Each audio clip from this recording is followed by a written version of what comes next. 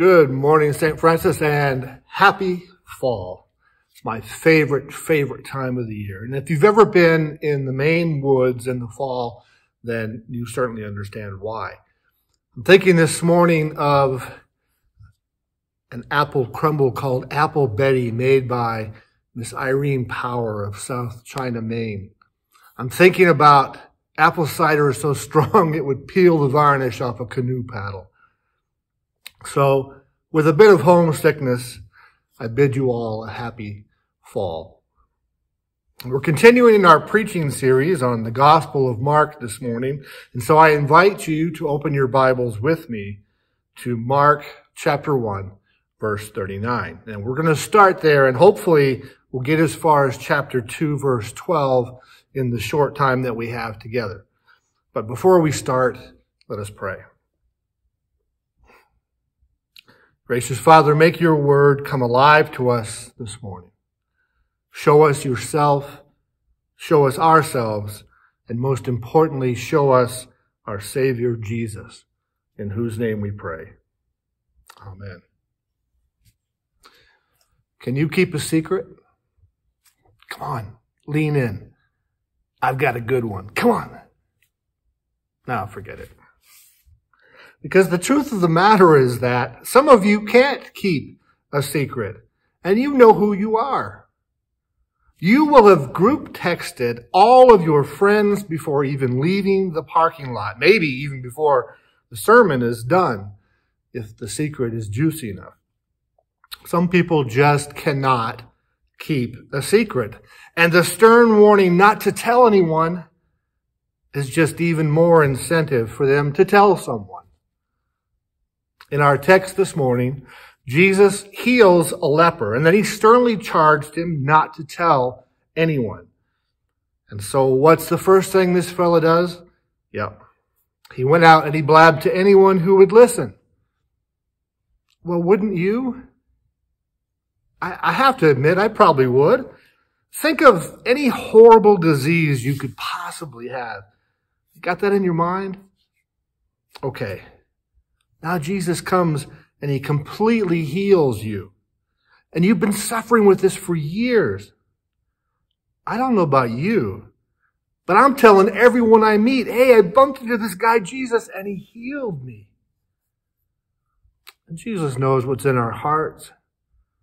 Do you think he didn't know this guy would tell the world? Of course he did. Granted, it made things difficult for him. He couldn't openly enter a town now without being mobbed. Scholars say he didn't want the word to get out yet because he didn't want any guff from the religious leaders at the outset of his ministry. I don't believe that's true. And I think that what Jesus says in the next story proves that. And we'll get to that in just a minute. But listen, Jesus knew he had a lot to do in a short time, and he had to reach as many people as possible in his short earthly ministry. And what better way to get the word out than to tell someone to keep a secret? The Bible says people were coming to him from every quarter. Jesus had become the rock star of his day.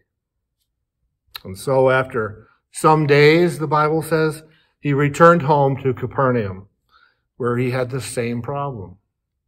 Look at verse 2. And many were gathered there, so that there was no more room, not even at the door. Why were so many people flocking to see him? Well, I think I might have an answer. You see, in an interview in 2013, the CEO of Google said this, and I quote, "Google is really an engineering company with all of their computer scientists that see the world as a completely broken place." End quote. You see, they see their technology, their so-called smart gadgets, as a means to change individual behavior toward fixing a broken world. Well, now you can believe it, right? I mean, Google said it, it must be true. We live in a broken world. Well, the Bible's only been trying to tell us that for thousands of years, hasn't it? Broken people living in a broken world are flocking to Jesus. And when they arrive at his doorstep in Capernaum, what do they find? Verse 2 says that he was preaching the word to them. Now that's important. Jesus, the living word, was preaching the word, the gospel, the good news of God's grace. You see, broken people need to hear the word. Let me ask you something. What's the greatest need in your life right now? And you don't need to say it out loud, but may I share mine with you? The forgiveness of my sins. The forgiveness of my sins is the greatest need in my life right now. And there's only one person who can do that for me. The one who called himself the Son of Man.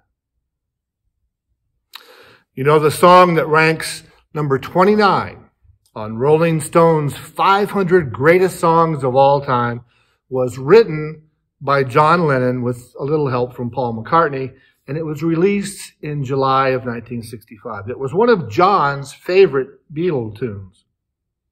And in an interview in 1980, I won't tell you which magazine, but folks say they read it for the articles. Lennon said that the whole Beatles thing was just beyond comprehension. I was fat and depressed, and I was crying out for help. And so now you know the title of that tune, Help. Help, I need somebody. Help, not just anybody. Help, you know I need someone. Help. Well, unfortunately, the help that John Lennon turned to was Yoko Ono. I told somebody jokingly once that I was going to try out as the tambourine player for the Yoko Ono band until I heard her sing. Broken people living in a broken world need help.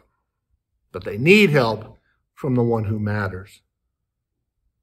And so continuing with our gospel this morning, we see in verse 3 that 4 lads are carrying their paralytic friend on a stretcher to see Jesus.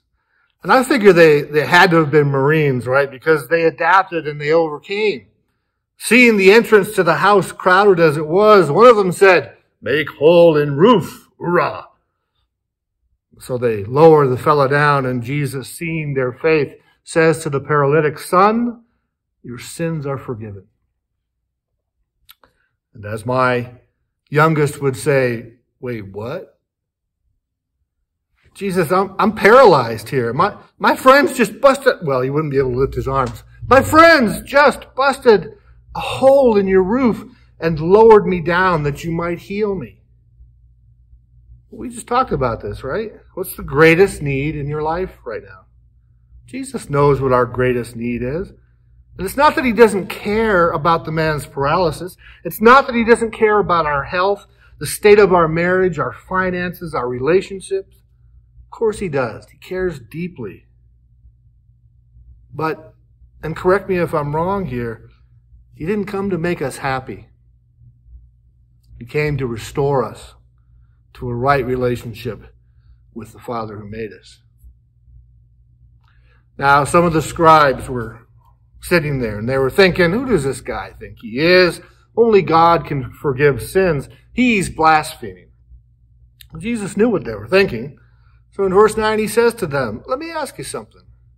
He says, which is easier, to say to the paralytic, your sins are forgiven, or to say, rise, take up your bed and walk? Now, it would be pretty easy for me to say to you, your sins are forgiven, right? Because it would be hard for you to verify that. But if I said to you, take up your bed and walk, well, you better be up and walking, right? Or everyone here will see me for the charlatan that I am.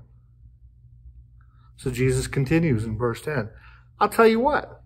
So that you may know that the Son of Man has authority on earth to forgive sins, he said to the paralytic, I say to you, rise, pick up your bed, and go home. And the old boy did just that.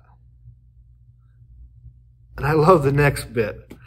and it's expressed throughout the New Testament in various ways. And the people were amazed and said, "We ain't seen nothing like this." You think? Now, I wonder if any of you were like me. Sometimes I overthink things. But as I was writing this wee homily the other day, it occurred to me, since we have two examples here this morning of all the people Jesus healed in his earthly ministry, how many of them do you think were standing there at the foot of the cross as he took his last breath for them? Well, maybe I think too much, but I do know one thing. The grace that Jesus offers us freely came at a cost that he paid. So many in this broken world we live in today have forgotten that our default position is hell, and that while we deserve hell, we get heaven at the cost of the death of the Son of God. That's humbling to me, and I hope it is for you.